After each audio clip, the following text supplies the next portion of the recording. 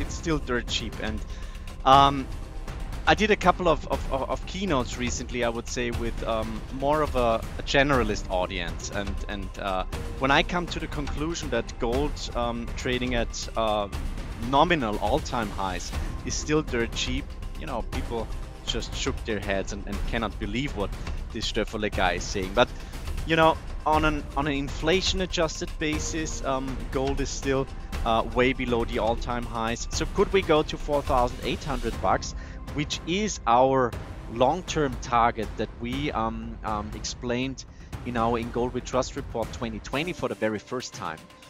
Yes, definitely. But I think what's really important to say is that we're in a bull market.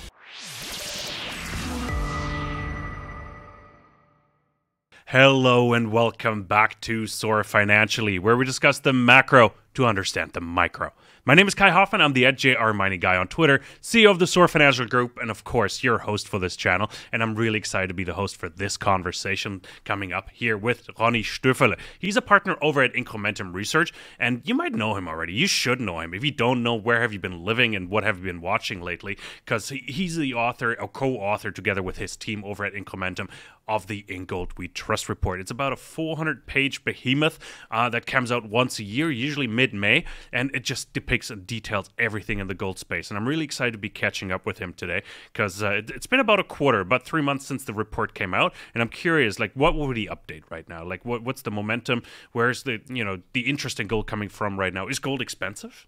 Lots to talk about, and as a bonus at the end, we'll also discuss a few mining stocks, or not names, but I want to discuss sentiment, where maybe the what do you call it, not diversion, but the discrepancy between maybe gold and the mining indices comes from, and how interesting the sector is right now. We've just seen a massive $2.16 billion deal announced this morning of recording.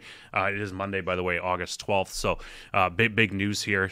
Quite interesting to see that deal happen. Now, without much further ado, please like and subscribe to the channel. Leave a comment, leave a like. What do you think of the conversation? And now, without much further ado, Ronnie, it is such a pleasure to have you back on the channel. It's good to see you, my friend. Okay, good to see you.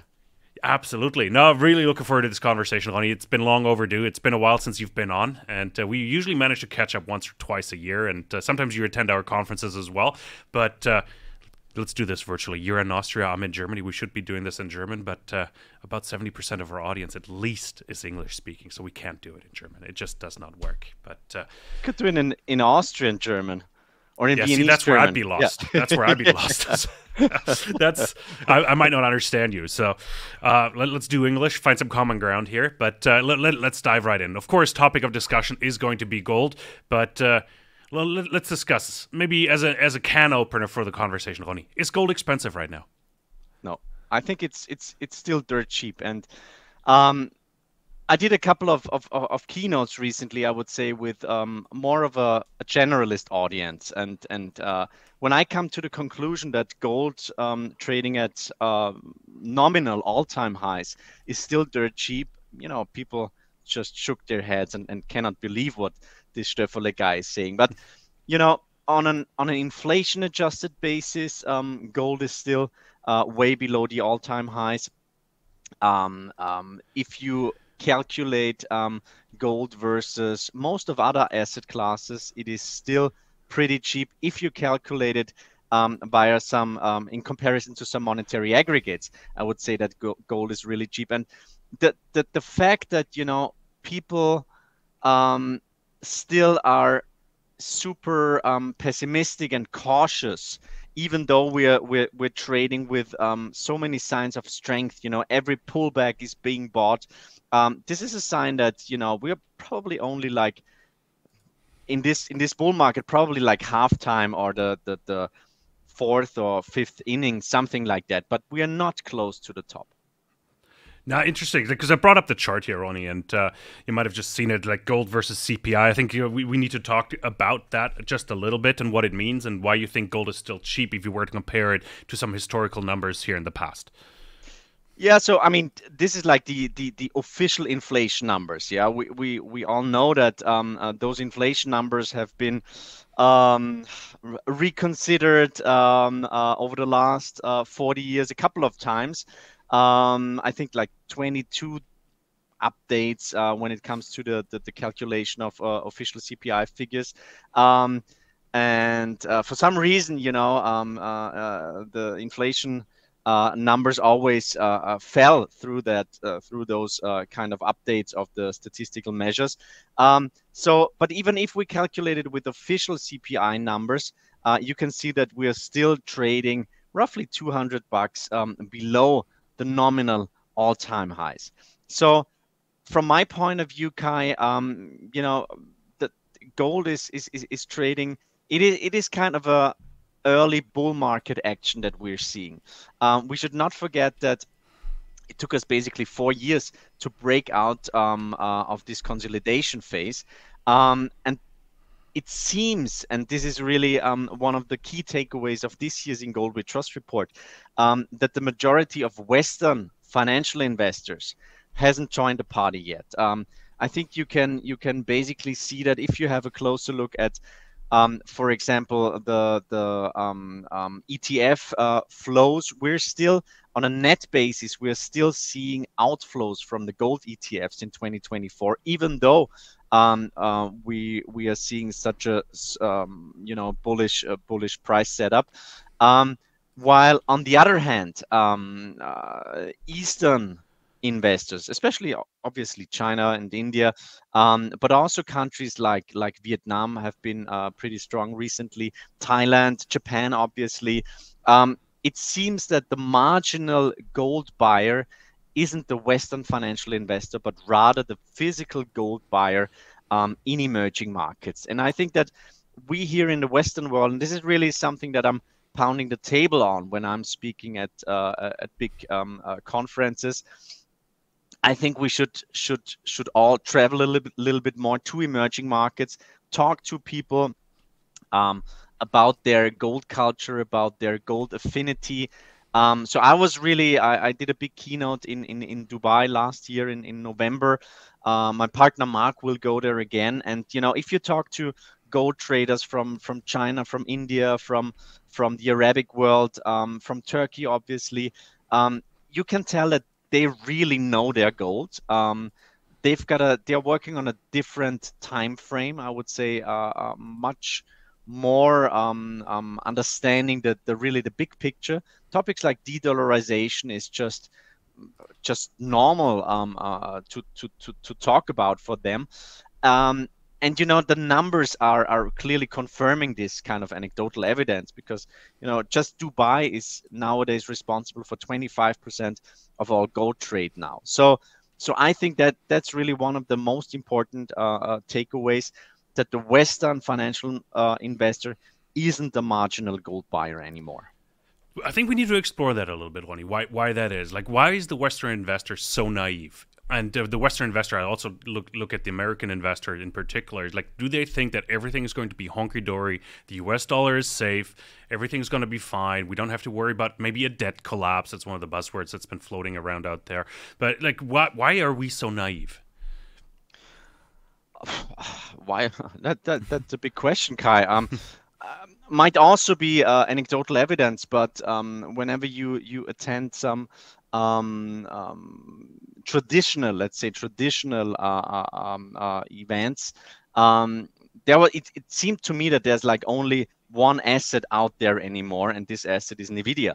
So everybody was just talking about this stock, and it seems that a narrowing stock market that is getting more and more narrow every day.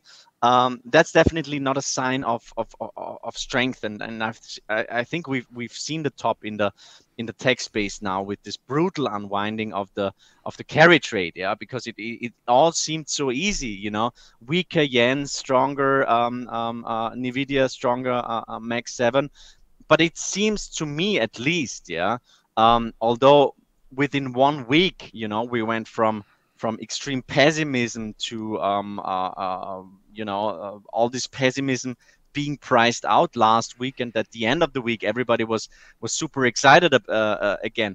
But it seems to me that this huge source of capital being, the carry traders, I think this trade is over. So from my point of view, the market has last week it has kind of started realizing that, first of all, we have to start pricing in more of a hard landing scenario, while everybody before that was soft landing and Goldilocks and whatever. And we should also probably reconsider the fact that, raising interest rates that brutally within a very short time frame, and then leaving interest rates on such elevated levels, given the prior history, given the long history, I would say, interest rates at 5% are quite normal, actually. But we can now really see that it has caused some casualties, and I can tell you, for example, over where I live and wherever I travel to, and talking to business owners, talking to real estate people, everybody's pretty concerned, and I think that financial markets are starting to realize that now as well.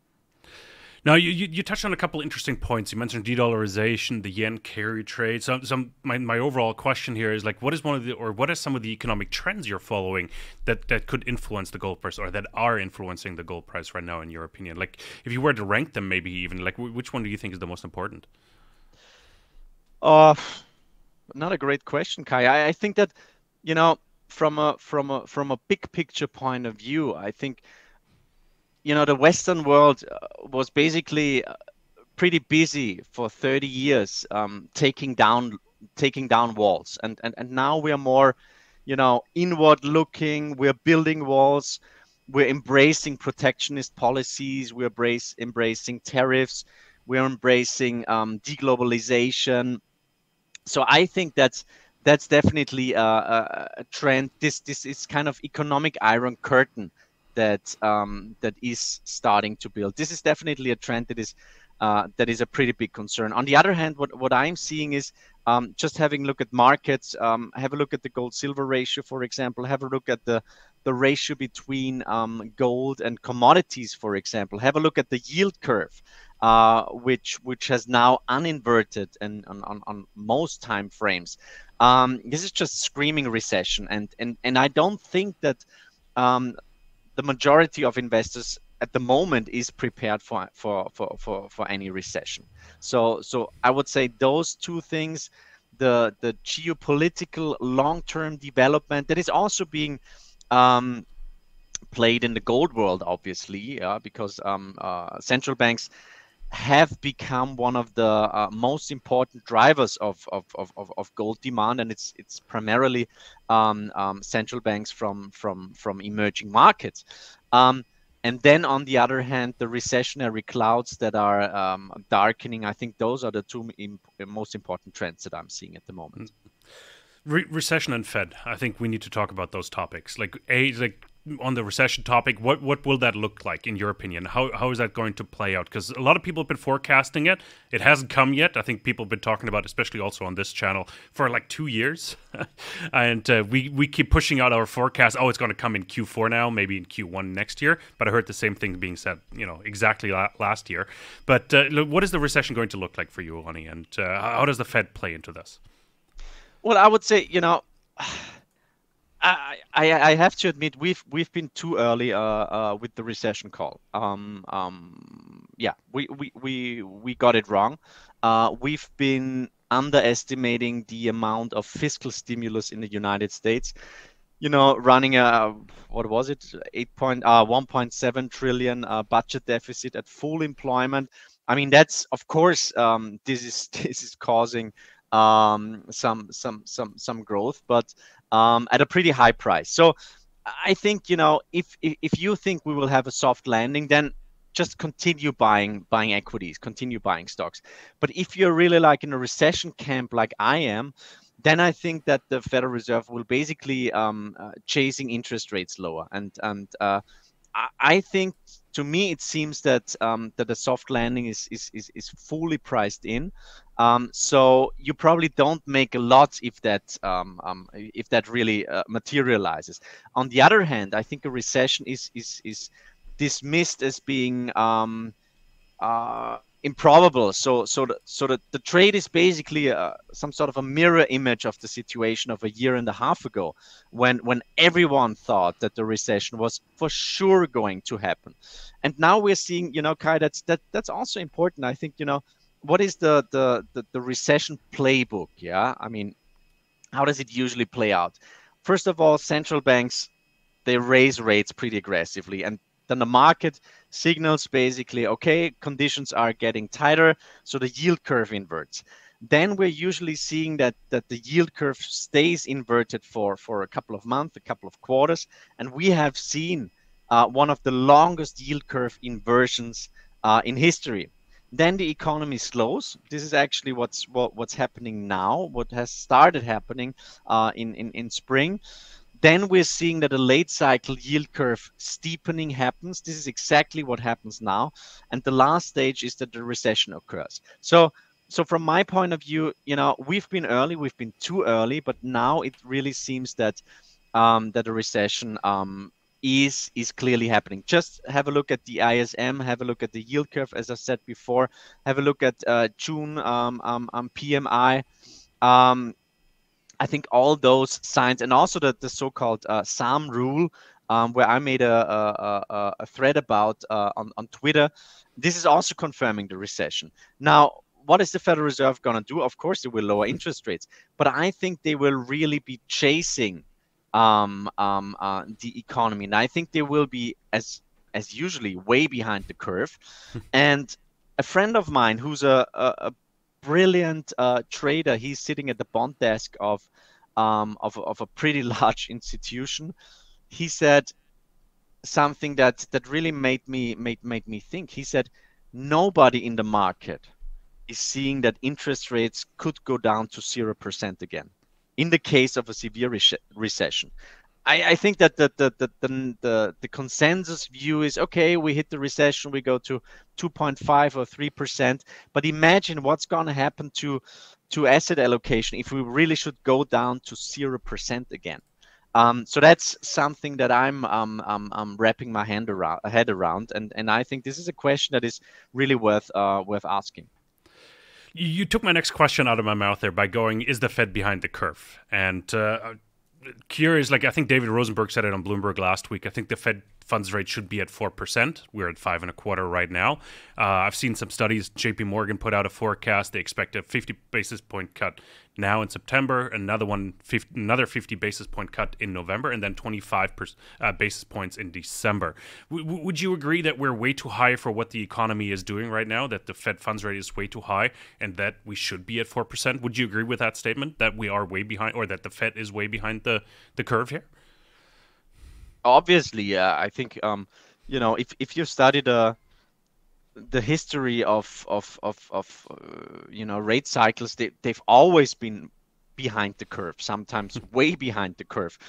What's interesting now, I think, is we described that in this year's In Gold We Trust report, how asymmetrical central bank policy has become, because now in the Eurozone we're still above 2% inflation targets, and central bankers were desperate to lower interest rates, while in the other direction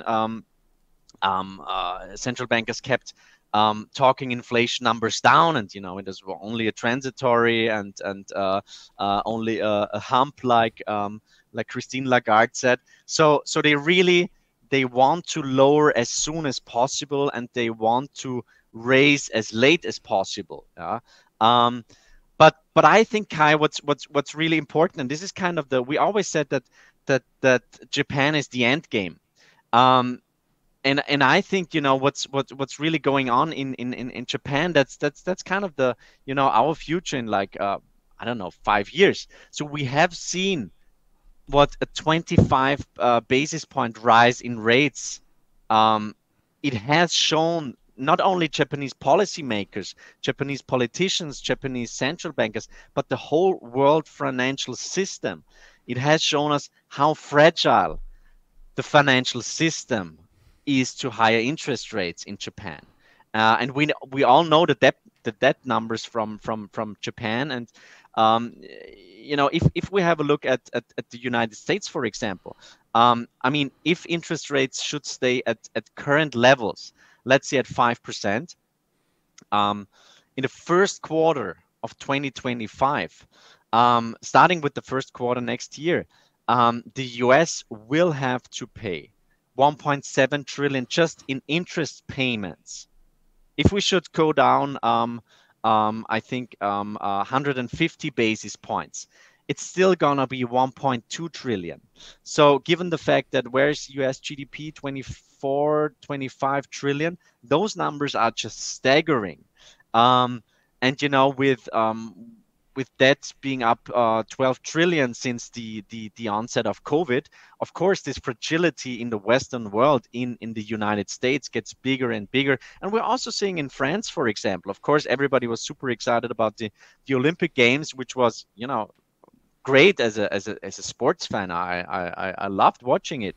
But if you have a look at the spread between French government debt and German bonds, for example, it's exploding. So Japan is really where we're all going to, and therefore I think those are kind of concerns that will definitely reappear when everybody is back from the beaches. I'm glad you say that, because I've been mentioning that numerous times. I'm sure longtime listeners of the podcast and the shows that sort of know that I keep comparing the U.S. with Japan, because my biggest fear is that we keep procrastinating, we're keep kicking down the can down the road. Everybody expects a crash, big recession, but what happens if we go the way of Japan? We just increase debt. It goes to 250%, where Japan is right now. What does the world look like if that actually happens? What will the world financial system look like if that happens? And what's the role of the US dollar and then the role of gold in that system? Well, just have a look at, the price of gold in Japanese yen terms. That's like the perfect chart. I think the last 3 years, gold in Japanese yen terms was up, I think, always at least 20%. Year to date, gold in Japanese yen terms is up 25%. So it seems that, I think the Japanese, they're doing their 14th or 15th round of quantitative easing now. They're now doing QQE, obviously. They've been the first ones to actually cautiously start raising rates, and then at the same time doing quantitative easing, which I thought was pretty interesting. So I think this is the direction that we're going to. On the other hand, if you run the world's reserve currency like the US does, it's a completely different ball game. So where will it all lead, Kai? I don't have. I cannot tell. I've got some scenarios playing out. I think if you study monetary history, at some point there will be, let's say, a reorganization of our monetary system. But will it be in 1 year or in 10 years? I don't know. But I think and this is one of the lessons that I've learned through my career in the investment space. It always takes a little bit longer, and then it happens very, very quickly. So I just don't see any scenario in all those things that we are kind of having in mind, where gold will not play a major role in the next monetary system. I just pulled up. Let me pull up the chart here real quick of the gold price in yen.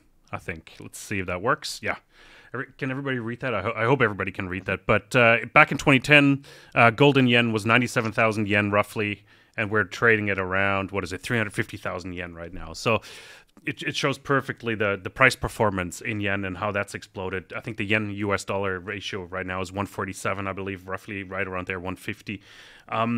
It's an interesting chart. So did gold fulfill its role? Yes, I think so. I think that we here in the gold world, we our view is sometimes a little bit skewed. I think that we should manage our expectations. Gold's job is to protect your purchasing power, and nothing more. Gold won't probably make you rich overnight. But it won't make you poor. But I think, as we've got some fun charts. where we show the long-term purchasing power of gold. For example, at the Munich Oktoberfest, we did the same. As I love skiing. We did the same with ski tickets in the Austrian Alps. We did the same with iPhones. We did the same quite recently. Gold's purchasing power measured in gasoline, and you can just say that gold has done its job pretty well of protecting purchasing power, measured in not only in goods that become better, like the iPhone, for example, and more expensive, but also in standardized goods, like gasoline and beer, for example. But Kai, what I think is pretty interesting is the fact that I briefly mentioned that that central banks in emerging markets are now really they have become a very significant buyer of gold. So before, that's on slide 45. If you want to show that to the audience, before the outbreak of the Ukraine war, central banks on average bought 118 tons of gold. Now, since the outbreak of the war, on average, it's 279 tons. So this is really significant. And I had a look at quite recently. I did study the World Gold Council survey since the year 2019, where basically they asked the asset managers sitting in the world's central banks, what strategies they're following, and from 2019 to 2024, an average of 78% of all respondents managed gold reserves separately. However, I think it's really interesting that they are increasingly seeing gold as a strategic asset. So in 2019, only 15% of central banks considered that gold is actually a long-term reserve asset. And by 2024, 71% of all those central bank asset managers are saying that it's actually a strategic asset. So if you have a look, for example, at the gold allocation of most of the emerging markets central banks, then you can tell they're still heavily underweight. So I would say, in this world of deglobalization, where it's a world that is basically breaking into two different blocks or whatever, I think that gold as a neutral monetary asset, as a currency that is traded 24/7 without any counterparty risk, will continue to play a major role. And therefore, I think that central banks, especially from emerging markets, will continue to be really one of the most decisive players in the market. The US weaponized the SWIFT system. Are the emerging markets weaponizing gold? I don't think so yet. We had a brilliant discussion with Brent Johnson. You know him, Mr. Milkshake, who's getting lots of hate for being bullish the US dollar. Yeah, it's a very emotional discussion, and he just says it's the least dirty shirt, and he would just prefer the US dollar to the euro and the renminbi and the yen. And I, to some degree, I think he's right.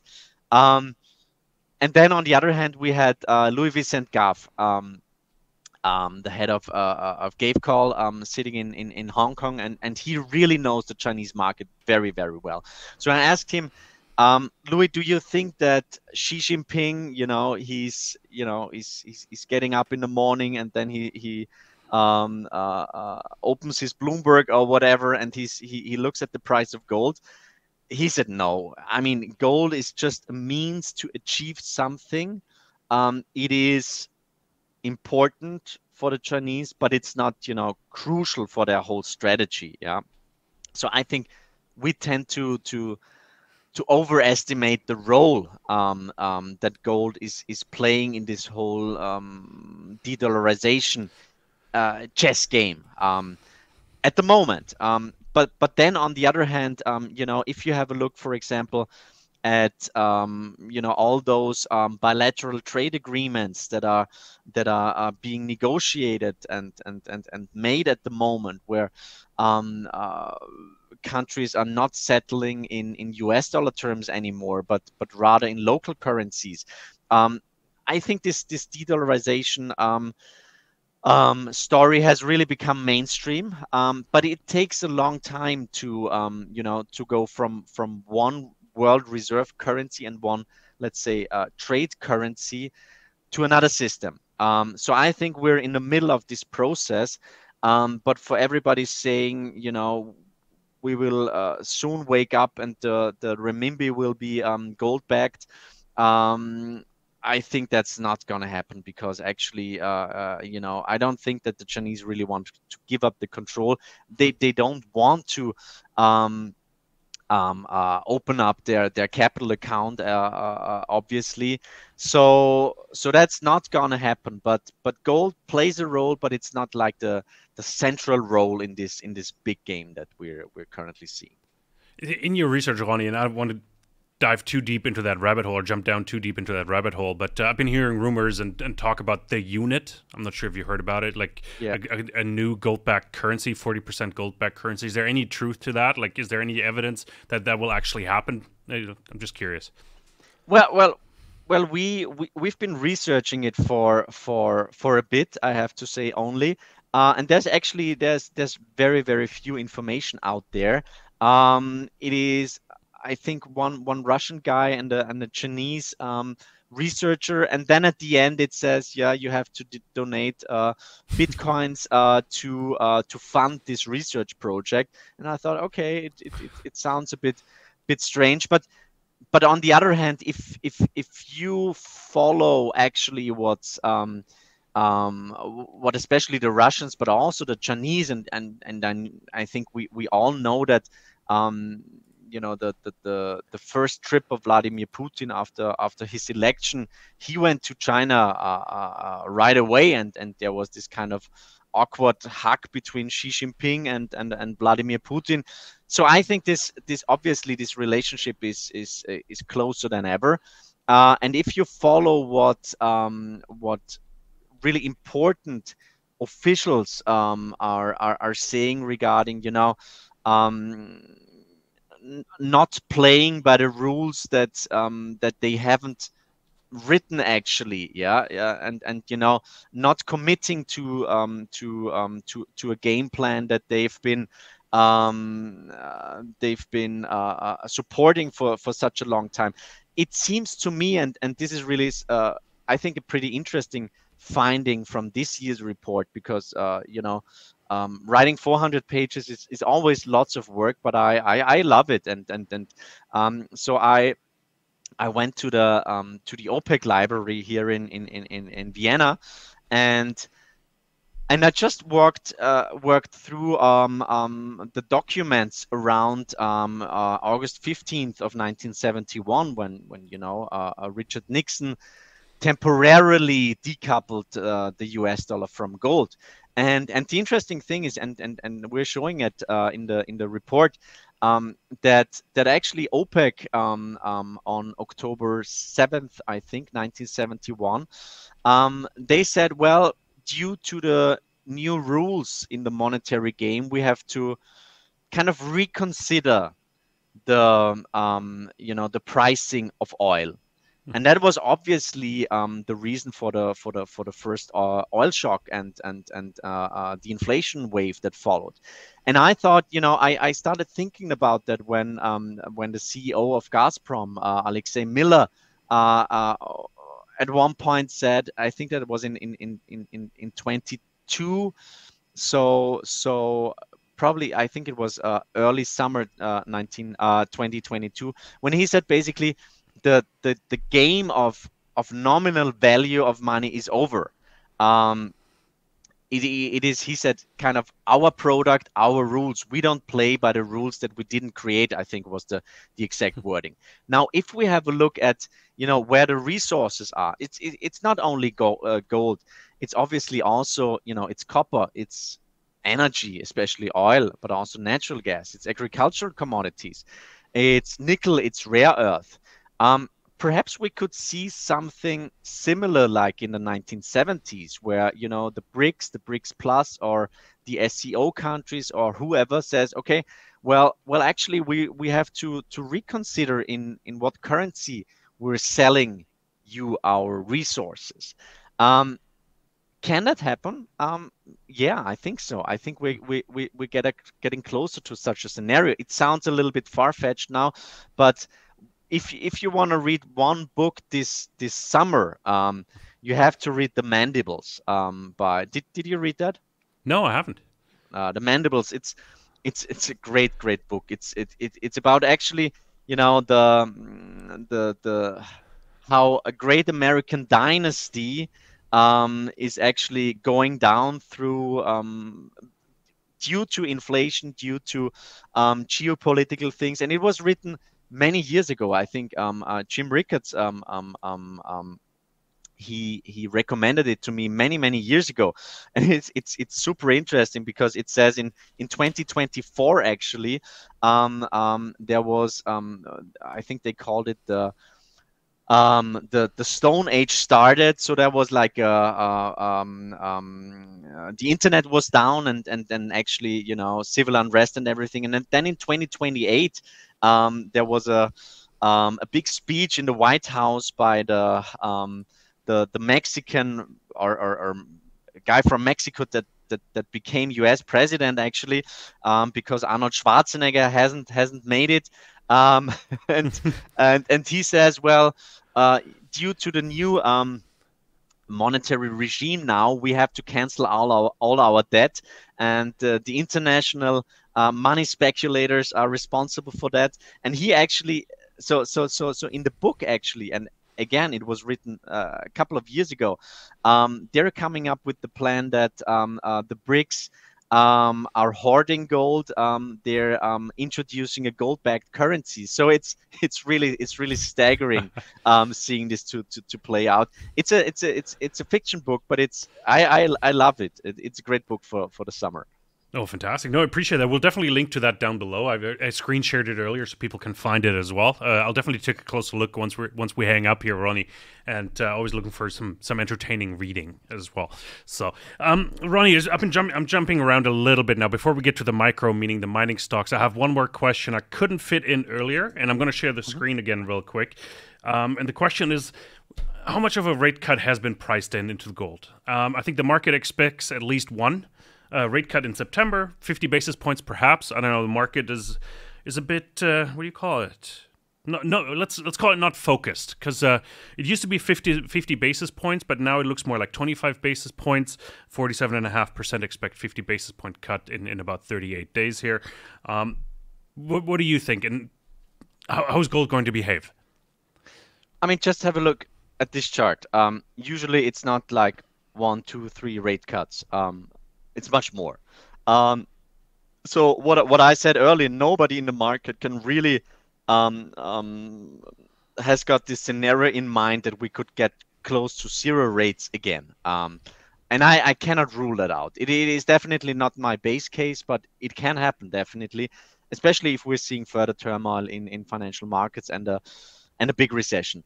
And of course, we've got elections coming up in fall. But then I would say, first of all, Kai, if we circle back a little bit at the beginning of the year, the market has priced in, I think, 7 or 8 rate cuts.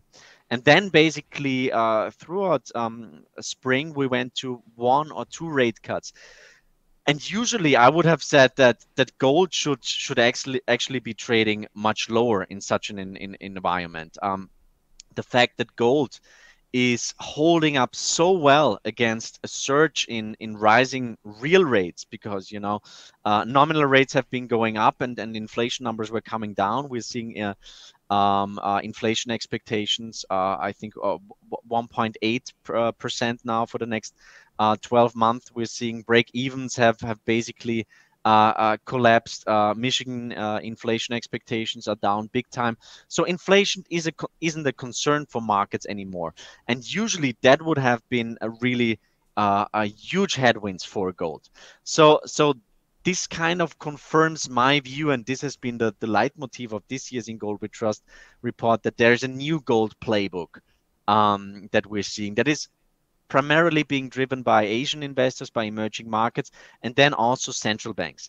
Now, having a look at this chart, we just showed that, in the last 3 previous cycles, what happened after the first rate cut? Well, actually, gold did pretty well, I would say, plus 31%, 39%, and then 25%. We did the same thing with silver, for example. We did the same thing with mining stocks. So I think from this side, there's that should be a pretty positive setup going forward. And if you have a look, and this is really one of my favorite charts, because it's really simple, and simplicity is the ultimate sophistication. That's Kai on slide 15 and then slide 16. I think it's really from a cyclical point of view. We all remember when the great financial crisis happened, 2008, 2009, and I remember pretty well. I was back then. I was still a gold analyst in a Viennese bank, and I remember pretty well when gold did hit $1,000 for the very first time. I think it was in March 2008. And then the great financial crisis happened, Lehman Brothers and so on. Then the Federal Reserve aggressively lowered interest rates, introduced the first round of QE, and gold was actually the first asset to make a bottom. But it took us basically, I think, 18 months to rise above this psychological barrier, the psychological level of 1,000 US dollars. And then the price of gold almost doubled, until summer 2011. Now, if we jump to slide 16, you can see that it has taken, actually, as I've said before, we've been flirting with this 2,000 US dollar level for almost 4 years. And we wrote in the 2023 report, which was called Showdown, we said, okay, at some point we will see this breakout to new all-time highs, also in US dollar terms, because we should not forget that gold has made previously already new all-time highs in basically every other currency, but not in US dollar terms. Now we broke out of this level with a really impulsive move. We're still seeing huge amounts of pessimism, as I've said before. So the Western financial investor hasn't joined the party yet. I think they're still on the sidelines, somewhat hesitant, but could like a similar setup like in the last big bull market happen again, where gold actually doubled over the course of 18 months? Yeah, why not? I mean, of course, how is it called? The broader the base, the higher the space, something like that. So could we go to $4,800, which is our long-term target that we explained in our In Gold We Trust report 2020 for the very first time? Yes, definitely. But I think what's really important to say is that we're in a bull market, and what should you do in a bull market? You should just buy the dips. Yeah, that's as easy as that. Buy the dips. Buy BTFD is the more colloquial term, I think. Yeah. So here, perfect segue. We need to talk micro, Ronnie. We need to talk mining stocks. First, let's talk sentiment a little bit. Why are the mining stocks not behaving like gold does? Like, and don't tell me mining stocks suck because they don't perform, because like they never delivered. I don't think we can take that operationally. We can take the operations out of it. It's more of a sentiment thing, in my opinion. Why don't they follow the gold price higher? Well, that's I would say what we're seeing in our fund. I mean, we just launched a new fund in February this year, and very, very active gold fund, where we said, okay, gold mining stocks are probably the most top-down asset class in the world. They're probably there are great geologists out there, and it's not really our expertise. Our expertise is to understand the cycle, and therefore this is a very active product that is basically being led by our Incrementum active aurum signal. That is showing us green light. So we're in the mining space. We're fully allocated, but there will be a time to be, to reduce risk. And I think that the time is definitely not now. But what we're seeing in the market at the moment is a really big divergence between the producers that are doing really well, and all those numbers coming out recently, I think they were staggering. And then on the other hand, the junior mining space, the developers that just aren't really performing. Of course, there's some stories out there. There's some M&A activity. There was a Cisco mining today. There was in the copper space quite recently with Philo mining. But besides that, it's there isn't too much momentum that we're seeing. So it is, I would say, what we've seen a couple of weeks ago, I would have said, okay, this is like a really nice bull market action where miners are leading gold and have really started outperforming, where silver is outperforming gold. So we have seen that the gold silver ratio broke a trend line to the downside. But then actually over the last couple of weeks, I would say that the market is pricing in more of a recession trade, and that kind of confirms that the very low risk appetite that we're seeing in the space. So from my point of view, probably it's now really time to do the homework, to start really aggressively building positions, but I wouldn't expect too much action in the junior space over the next couple of weeks, especially if a recession should be materializing, because then actually investors want liquidity. We're already seeing it in the bond space. We're seeing that the duration trade is on again. But I think there will be a time when finally the space will start performing. And I don't know who had that. I think it was Fred Hickey actually, who was analyzing the number of outstanding shares in the GDX, and it's down, I think, 11% from the beginning of March, when gold was actually trading $300 lower. So the GDX share count is currently at the lowest level since 2008, when gold was trading at $1,200. So I'm seeing tremendous value. I think also the producer space, have a look at the Agnicos, at the Alamos, and also the royalties companies. I think their quarterly numbers were pretty convincing. I think probably from a cycle point of view, it's still a little bit too early to go, fully all into the risk space, into the junior mining space.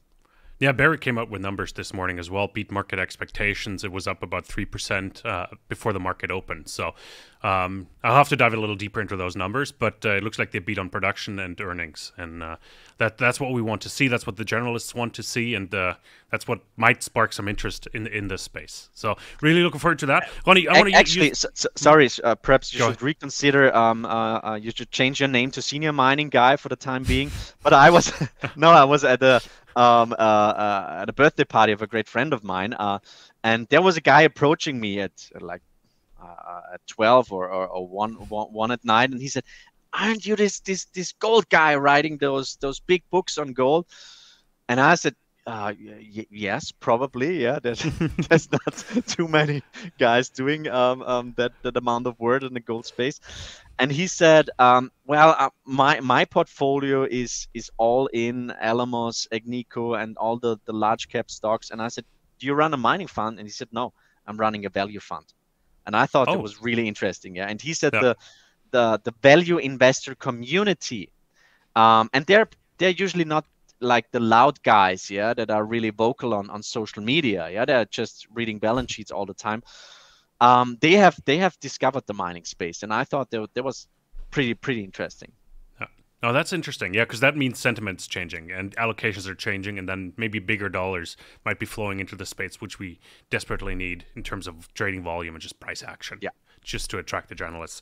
No, fantastic. Ronnie, you mentioned your big report. I want to close the conversation with a couple of questions about the report, because you put it out exactly 3 months ago, pretty much. And if you were to change a chapter or a section, which one would you change right now, or would you have to change?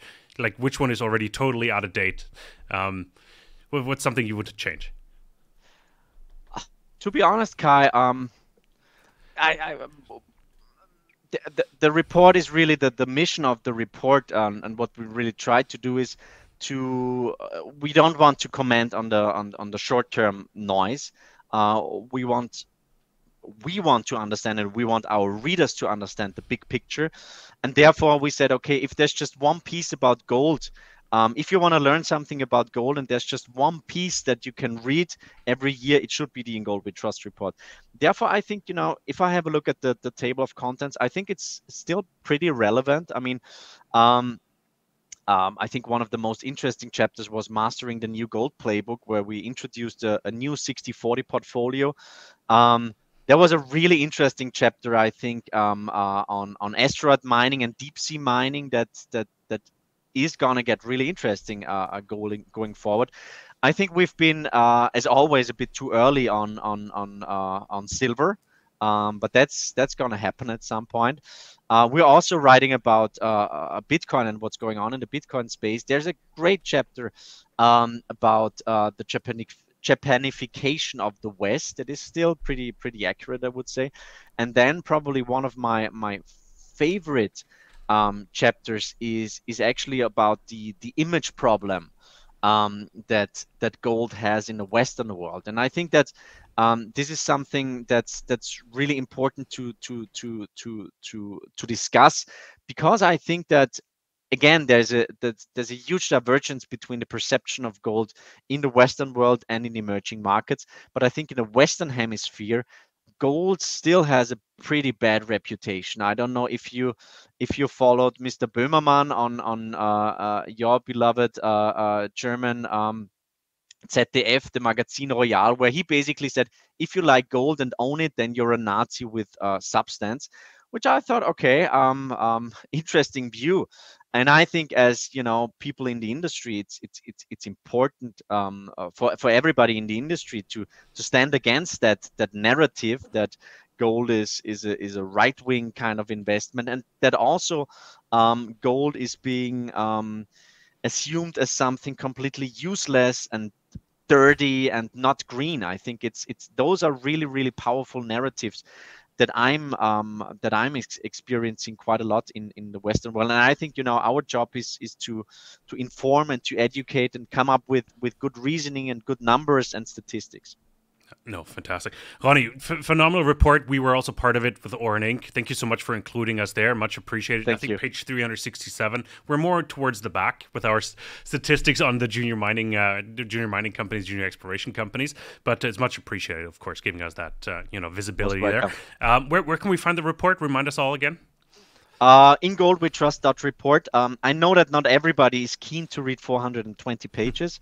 I got some feedback from people, reading the report during their vacations, that actually my wife hates you because I'm just reading about the gold lying on the beach. But that's not our problem. But there's also a compact version, and you can download all previous reports. We've got a monthly chart book, the Gold Compass, and yeah, so all available totally for free on ingoldwetrust.report, and perhaps we can also make a link in the show notes. Oh, for sure. We'll definitely do that. And Ronnie, we're so appreciative of your time. Thank you so much for joining us on Soar Financially. We'll definitely have to have you back maybe towards the end of the year, see where we're at, and whether a Fed rate cut had any impact on the gold price, and whether it was priced in already or whether we're Absolutely. on a hockey stick move here. So really Thanks, appreciate Kai. it. Ronnie, thank you so much. And to everybody else, thank you so much for tuning in here to Soar Financially. If you enjoyed this conversation, please leave a like, leave a comment, and definitely subscribe to the channel. Helps us out tremendously, bringing phenomenal guests like Ronnie on, and much appreciated. We want to hear your feedback in the comments down below. What do you think of the conversation? What do you think of the questions? Did it help you make better investment decisions? That's the whole point. We're supposed to be educational, informational, and I hope it helps. Thank you so much for tuning in. We'll be back with lots more here on Soar Financial.